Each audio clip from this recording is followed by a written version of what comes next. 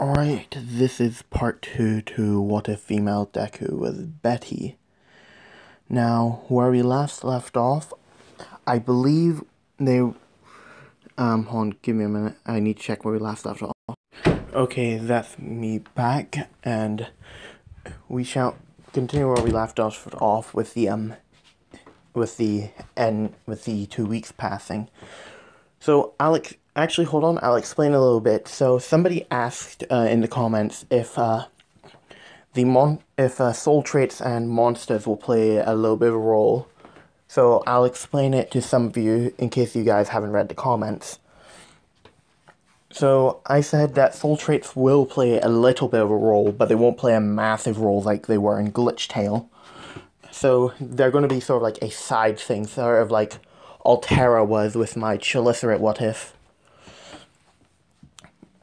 And the monsters will be, but the soul traits and the monsters will be classified as quirk users. So people's soul traits will have quirks, will be mistaken for quirk users, and the monsters will be mistaken for people with mutation type quirks. So there we go. Now we shall continue where we left off with the 2 weeks passing, with both Uraraka and Betty in their apartment, with them receiving the letters that they had gone into UA, and they have gone into Class 1A, with All Might saying, "Welcome to your hero academia." Okay, so I'm going to be replacing some characters in here, so Mineta will be replaced with, if you've seen some of the Franz comics, you'll know this character. They will be replaced by, Mineta will be replaced by Ellis. So if you've seen the Franz comics, you will know who that is.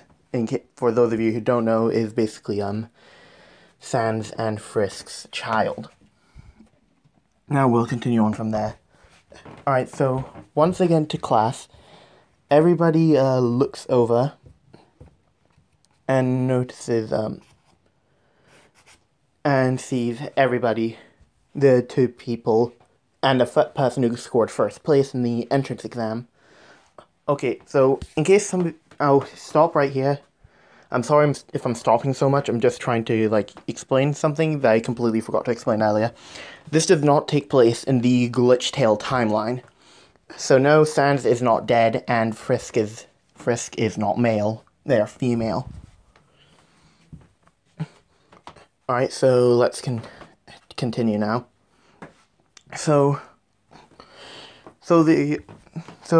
as Uraraka and Betty enter the class, Aizawa comes up from behind his desk saying to everyone that it took them all 10 minutes to shut up. This is not good for the Hero Course students.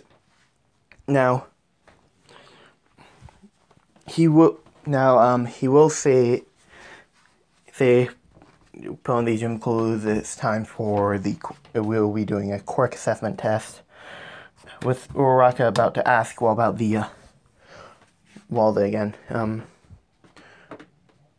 I forgot what it was called. Oh yeah, orientation. She was about to say that, but Betty just puts a finger up to her lips to say hush. With Betty getting up, grabbing the gym uniform, and walking off. Now, this entire time she's been split from Kumu, so Kumu has been floating around her a lot.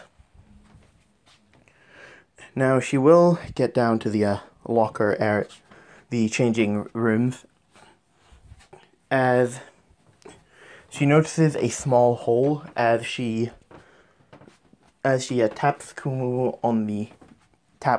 and then moves her eyes toward the hole, which Kumu notices as he goes to cover it up.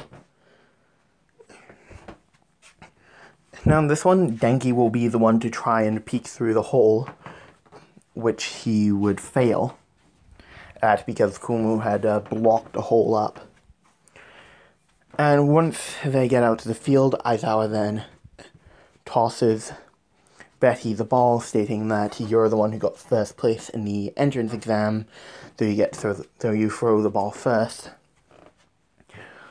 With Bakugo being enraged by this, thinking that he was the only one, thinking that he got first in the exam, as Betty would then walk up to the circle and go into her true form and creating a spear from her soul, which he then puts the ball on as she just throws it, as she ends up getting infinity, with everybody being surprised. Sorry about that. With everyone being surprised by this, except for Uraraka, because she knew that her sister was pretty strong. Now, the tests would go as they did in canon, with both Betty crushing everybody and everything else. And when the scoreboard comes up, it shows that Invisible Girl had gotten last, so she's not expelled from UA, she's just moved to Class 1B and is replaced by, I'd say Tetsu. Yeah, Tetsu. With their day going as usual, and then once it gets to the end of the day, is then the heroes versus villains test, with everybody walking out in their hero suits, with Betty walking out in her casual attire, sort of like what you see in the image, with everybody questioning on why she doesn't have a hero outfit and is just in casual attire. She then states that she doesn't want to be too flashy, and she just prefers casual attire instead of hero clothing because it's a lot more comfortable to move around in. Now, the only thing different about her outfit is that her skirt, instead of being a normal one, is a combat skirt. And in case some of you don't know what that is basically a skirt that stays down, so it doesn't move around much, or at all. It just stays in one position. So, with that out of the way, we'll begin with the battles. So Bakugo and Ida are on the teams are as they were in canon.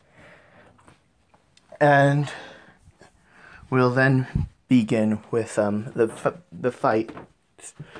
So Betty and Uraraka sneak into the building, where Betty states that Bakugo will probably come for her.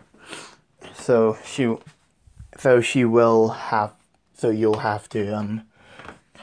go and deal with Ida while I deal with Bakugo. With Uraraka agreeing to this, as she would go off, as her and Kumu would fuse back into their true form, with Bakugo leaping around the corner and him basically detonating the explosion. With Betty's face, with part of Betty's normal human skin sort of like peeling back to reveal like the pinkish face that you see in Glitch Tale, as it quickly reforms,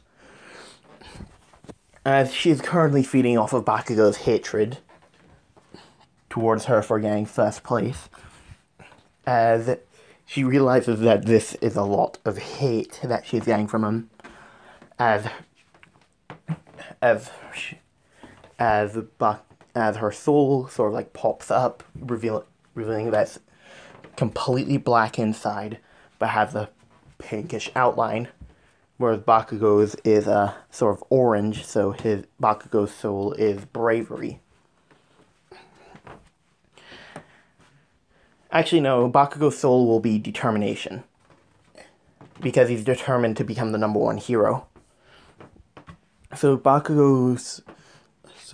Betty would see Bakugo's soul and see that his determination, as she would send a black tendril towards Bakugo to pin him up against the wall. As this would injure Bakugo quite a lot, as he would end up collapsing to the ground, with him going to charge at Betty again, but with her pulling out using her scythe to slash at Bakugo's arm gauntlets, which sets off an explosion which sends them both flying back.